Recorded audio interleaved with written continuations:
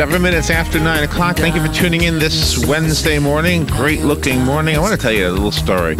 I've probably said this before. I worked for a while when I was younger at the Nassau Coliseum on Long Island.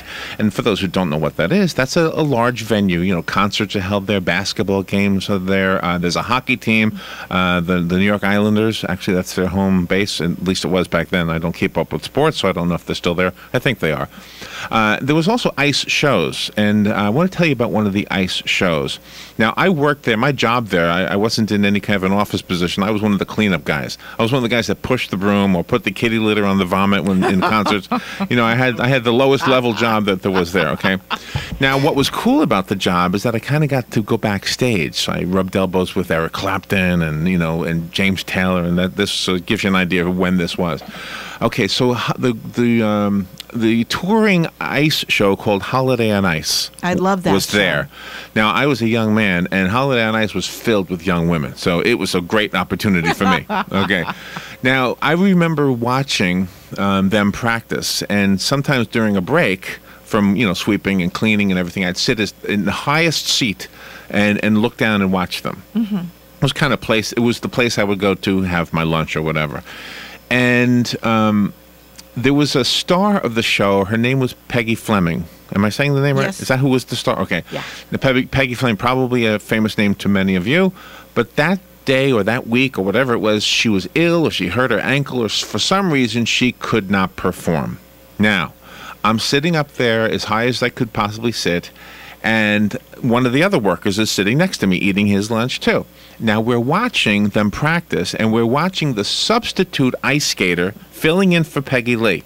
Peggy Fleming, thank you. Peggy Fleming. Okay, filling in for Peggy Fleming. And from as far away as I was, I could see that girl's smile. And I said to the guy next to me, look at that smile. She is so happy. Mm-hmm. I felt so good for her. This is her opportunity, right? And the guy said to me, you'd be happy too if you just got the break of your life. And I said to him, you know what? I've seen her. I've seen her walking around here. I've been, you know, keeping up with these girls. Yeah. That girl always has a great smile. So I don't think she has the smile because of the job. I think she got the job because of the smile. Yeah. That's what I wanted to start this interview with, because I love this topic. I have not seen the movie, The Gratitude Experiment, but I can't wait to see it. Rich was telling us. Rich is the publicist who booked our next guest. He is Douglas Vermeeren. He is an award-winning movie producer and director and a New York Times best-selling author. He's going to tell us about the movie, The Gratitude Experiment. And it sounds like it's a film that does an exploration or an interviews with people who've been successful and perhaps have that same story. You know, they're not happy. They're not grateful because they're successful. In fact, it's the exact opposite. They became successful because they were grateful. Douglas Vermeeren, I love this topic. Good morning. It's an honor to be able to speak to you. Thanks for having me. It's good to be with you guys. Where are you? Where are you calling from? I'm actually calling you right now from Canada. From Canada? Wow. All right. Nice. Yeah, I'm up in Calgary, Alberta, Canada today. All right. Wow. Well, thank you for getting up early and being on the show with us today. Yeah, happy to be with you. I love this topic, but I'm so glad and I've kind of had this unprovable theory about what it seems like you've proven. Is that right? Am I right about that? Well, it's definitely true. And you know what's funny is even beyond the film, kind of what I'm known for in personal development circles is having conducted interviews with more than 400 of the world's top achievers, kind of what Napoleon Hill did when he wrote Think and Grow Rich. Oh, right. And Yeah. gratitude is certainly a fundamental principle of success. Definitely it is. And were there secrets to people being grateful? And did you find them from all walks of life? Did you find the rich kid who was grateful as well as the poor kid? Absolutely. Absolutely. In fact, a lot of gratitude, what we found, didn't just have to do with being grateful for the things that a person had. It was also a matter of being grateful for the situations that they were in, regardless of what the situation was. Oh, see, I love that.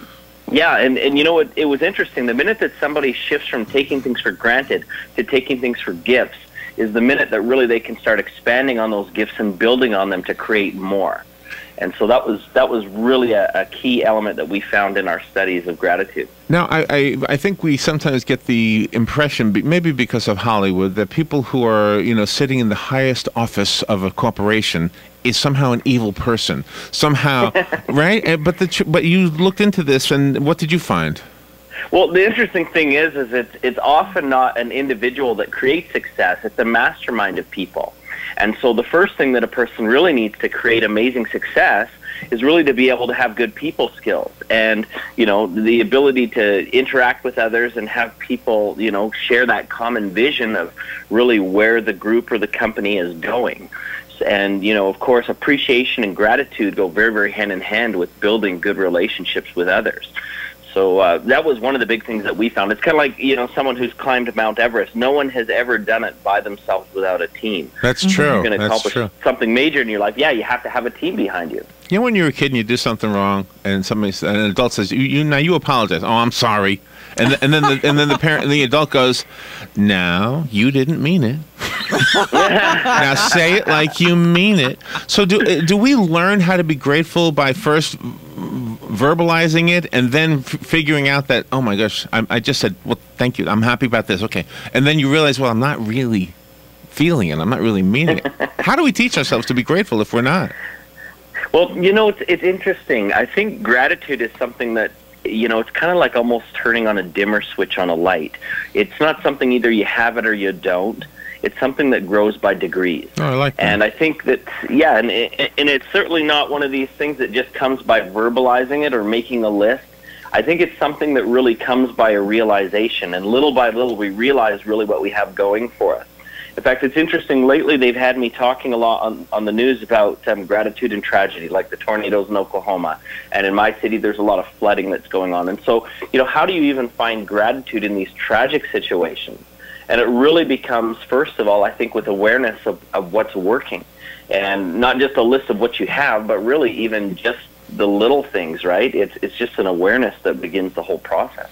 Yeah, well, and it might come from people. I think one of the things we have in today's world is communication that is instant. So if you have a flood or an earthquake or any community disaster like a tornado, instantly the rest of the world knows about it, and probably just as instantly the world is stepping up to the plate and trying to help. So, well, yeah, and that's the amazing thing that we found in all of these disasters. Definitely, there's blessings in everything that we experience. And in these tragedies, we really begin to see the strength of the human spirit and also how unified people really are. Like when we experience tragedies and disasters, that's when we really, as human beings, show our shining moments. That's when we really can, our tenacity comes in and our perseverance, but also our caring for one another. And it can be amazing. And this also boils down to the family, because there is a family unit with parents and grandparents and then little children, and the parents make sure the little children go to the grandparents and everything growing up. You all have this interaction, and then all of a sudden the children grow up and they might move away or something like that, but they have to stay in touch with the parents and the grandparents. They have to make that telephone call. They have to, come back every once in a while. And that weekly telephone call means the world to the people that are here. Yeah, I think you're right. And what's interesting is one of our speakers in the film shared something interesting. They talked about, if you had only 24 hours to live, what would you do? And it really always comes down to two things: the words "thank you" and "I love you," and they're shared with the people that are most important to us. And aside from whatever accomplishments that we may have in life, and I'm not discounting those, because there's some amazing things that people are doing, but no matter what a person has done in life, it always comes back to those two things: thank you and I love you. And it's always with those that matter most to us throughout our life. And so that's important to remember too, is that everything that we're doing in life is ultimately leading to that legacy of how are we going to be remembered, and what are we going to create, right? Douglas, you have a tone in your voice that is very positive. I'm guessing. Oh, thank you. I'm guessing that there must have been something in you at one point that said, I got to share this with the world. I'm hitting on something here, lying in bed, looking at the ceiling. I've got to figure out a way. Using my talents, using my skills as an author and as a movie maker. I got to figure out a way to get this out there. So That's exactly how it happened. So- No, just kidding. okay, so I'm wrong. So what happened? How did this happen for you? How did you decide to make a movie like this? Well, you know what? This is actually my second movie. My first movie was called The Opus. And in that movie, it came out just after The Secret. And in both movies, in fact, I have many of the cast from The Secret who've returned and other personal development leaders. But our first movie focused on how to take the vision of what you want to create in your life and turn it into a workable plan and ultimately performance in your life. And it also was exciting for us. And I think for me, the whole journey of like what I discovered when I interviewed the 400 top achievers is that goal setting, achievement, happiness, fulfillment, success, all of these things that we talk about often are not achieved in the way that most of the popular gurus and the pop culture teach us today. There's a lot more to it than this instant, you can be happy, you can get to your goals, you can do it, rah, rah, rah. And as I interviewed the 400 top achievers and I discovered the formula that really works and I began to teach it, I began to see changes in people's lives. And that's where it began to be exciting. And I realized that really if I could change people's lives, and of course it's very fulfilling even for me to see that and feel that. I feel energized when I'm able to make a contribution like that. When I started to realize the big changes that people were able to make, that's when I started sharing it. In fact, one specific letter that I got from a father really reminded me of the power that I guess I now had by learning this. And I spoke at a college. This was probably about 4 or 5 years ago. And, this father sent me a letter saying that in the crowd was a young kid that had been forced to be there. And, oh, wow. He'd been through some troubles with the legal system and also with some substance. And he'd recently gotten his girlfriend pregnant, and he had no job, had nowhere, no sense of income, no sense of self-worth, no sense of direction.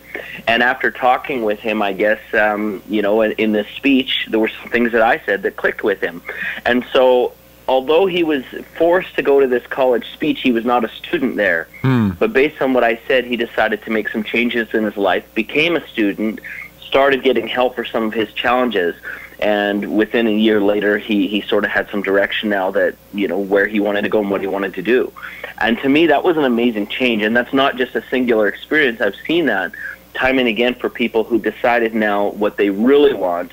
But more than that, got a hope that they could actually get there. And that's the difference, I think, is that, we all have ideas of what we want to do. But the minute that we can start seeing that it's possible and that there's support and there's help and there's actually a program to get there, a system to get there, then all of a sudden, we all get excited, right? Yeah. Do you have situations in the movie, I'm going to call it like paradoxical gratitude, and what I mean by that is, let's say, a blessing in disguise kind of a thing. There's a pastor who actually is a TV guy, but he's like a TV minister or whatever, and down in Orlando, and he trying to build a building, okay? And the eminent domain from the state took away some of his land, which was like, oh, no, you can't take away my land. But he looked at it as a positive because they were paying him for it.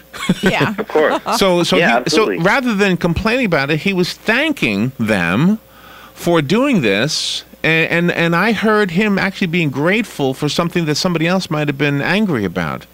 Absolutely. And so there's like a paradoxical kind of a gratitude. Are there examples of that?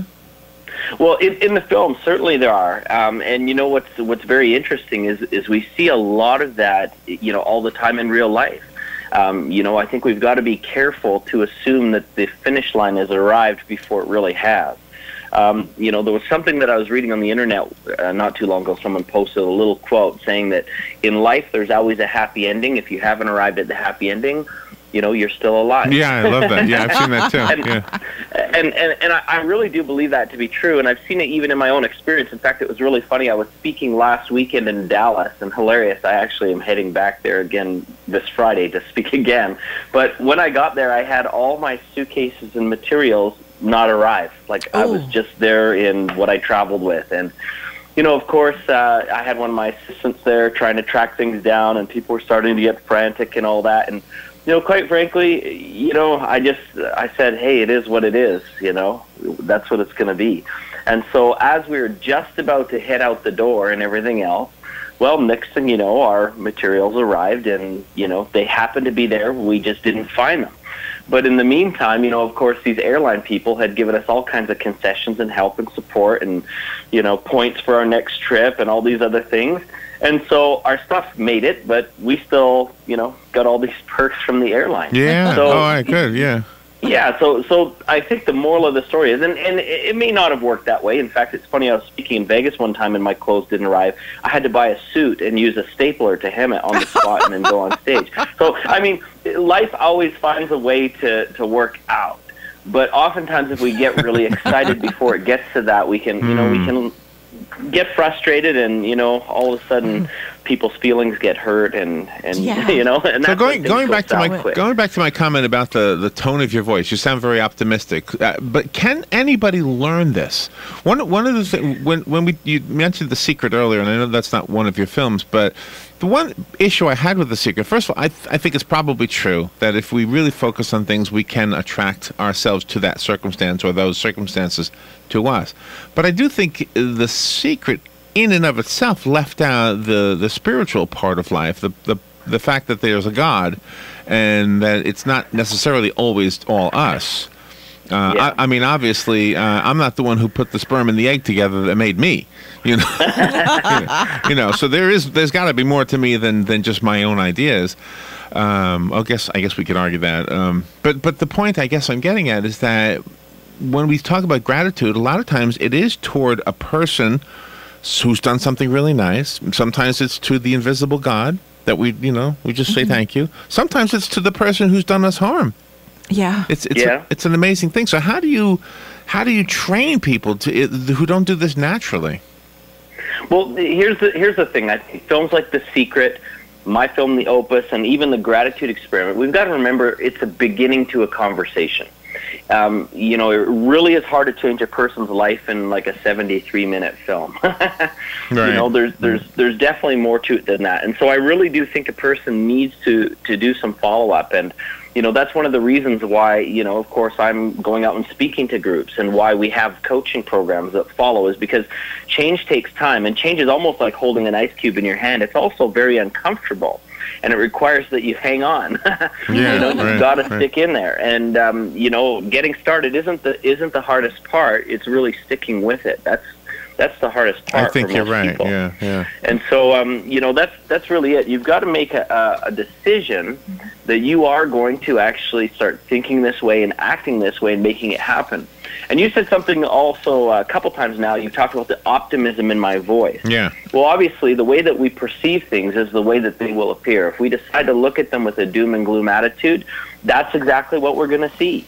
And there was a study that was done in Harvard a couple of years ago that talked about our thoughts. And they said that we have roughly about 70,000 thoughts a day. I always want to know who counted that. But but they say that we have about 70,000 thoughts a day. And they say that 85% of them are either negative or neutral. And you know what? Most people think that there's just positive thinking and negative thinking. But the truth is there's four kinds of thinking. There's negative, there's neutral, there's positive, and there's empowered thinking.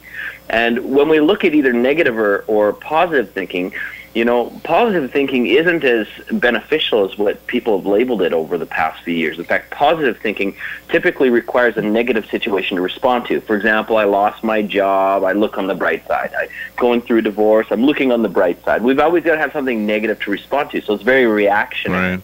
But when we come from a place of empowered thinking, we actually choose ahead of time how we will respond, how we will react, and we begin to structure our lives and really kind of plan, if you will, to be positive. But not just positive, but to create those situations by really just thinking ahead. And I think that that's a big problem for most people, is that most people live their lives reactionary. They don't really say, okay, this is where I'm headed, this is what I want to do. And we all know that when a goal is specific and clear, it becomes attainable and near. So we have to really make those decisions ahead of time before we get there, right? And those are such wise words. And when you're an individual or you have a small nucleus of people reaching for the same goal, everybody is everybody else's cheerleader. But when you have a project of the magnitude that your film is, you have got to get others involved. And with all the skepticism in the world, and just because it's human nature. How did you get them to trust you to bare their souls so they can help others and be comfortable that they are going to shine in the best light possible? Yeah, that's a great question. Well, I think my first movie helped to build my credibility in the marketplace. But more so than that, even with my first movie, I think the key is to finding help and support is really just to understand your mission first. As soon as you understand really what it is you're looking to accomplish, you're on the road to success. And then, of course, you've got to be able to articulate it, and articulate it in such a way that other people are going to gravitate towards that idea and stand behind you and support you with that idea. And that takes practice. You know, too often we think as soon as we sort of know what we want to do, we're ready to go out and tell the world and make things happen. But I think that there's more to it than that, and preparation, in my opinion, is a fundamental key to success. It's just like if you were looking at a professional athlete.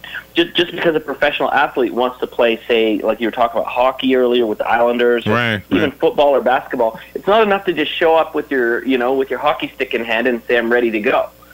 Right? Yeah, that's right. Oh, that's really one of the successful people that I interviewed was a referee in the NFL for probably 30 years, a guy by the name of Jim Tunney. And Jim was telling me that one time there was a study done on NFL players, and for every minute that they spent on the field, that they had something like 8 or 9 hours of practice. And I think that's it. You've really got to put in the time that nobody sees. Pablo Picasso said it this way, that if people knew how many hours I put in, they wouldn't call me a master at all. Oh, wow. We can relate to that, yeah. We can relate to that. Robin and I do music, and we practice endlessly, to do a 30-minute show somewhere. So you do. But you know what? It's also not enough to practice, and this is the thing I found when I studied the top achievers. You've got to be practicing the right stuff. That's true, it's not too. Like if you've got the wrong pattern and you're doing it again and again and again and again, well, you're going to be very good at the wrong pattern. Yeah, that's exactly. But, so it's kind of like what the Chinese philosopher Confucius said. He said, one of the best ways to create success is to imitate. So you find someone who's doing it right and then do what they're doing, and naturally innovate. Yeah, that's kind of what I just. Doug, that's what I discovered with the top 400 achievers, is what do they really do to get to success. Right? I really appreciate what you're doing. I'm looking forward to. Is the film online? Is it in the movie theaters? Where is it? Yeah, we are showing it in selected theaters, but a person can view it immediately right now online at thegratitudeexperiment.com, which is the website, thegratitudeexperiment.com. Okay. And you can either download it to your smart device or your phone, or you can watch it, just once or twice. I recommend downloading it, because it is the kind of film that you're going to want to watch multiple times, because the truth of the matter is you're not going to learn how to implement the gratitude at a level to make serious changes on a one-time path. I think you're right. Yeah, I think you're right. Well, that was the way it was with. I have to watch Opus too. I'm going to make sure I check that out. It's actually available on the same site, so you can actually download both right now. And they're incredible films. We've got people like the creators of Chicken Soup for the Soul in there. We've got, one of the previous founders of FedEx and Nike, and just all kinds of really incredible people in the film. And the lessons are very valuable. Now, here's just one last thought to share with you on the gratitude experiment, is that we found that, when a person learns these strategies of gratitude, the things that we teach in the film, and incorporates them, they find greater abundance in their life, better relationships, their health improves, they've got better connections to themselves and self-worth and their spirituality. But really, that abundance and finance thing also grows with wealth, which is crazy. How can you make more money by being more grateful? Well, in the film, we're going to show you how, and it's just incredible how that works. Douglas, thank you. It's an honor, and we are grateful that you were on with us today, not just because of and obviously I'm having fun with the name, the Gratitude Experiment, but also in sincerity, because you are bringing to us something that we can help other people have a better life with, and we're just a vehicle for that. Douglas Vermeeren, thank you for being on the air with us. Go to thegratitudeexperiment.com, thegratitudeexperiment.com, and you'll be able to see the film as well as Opus. Thank you, Douglas. Excellent. Thanks for having me, guys. All right, we'll take a break and be right back. We may not have the kind of winters they have up north, but Florida weather can be still pretty rough on your ride, and Ford Lincoln of Ocala wants to save you money and time during their Restore Your Ride service event. Right now, you can drive into Ford Lincoln of Ocala, receive a free brake inspection, and if it's determined you need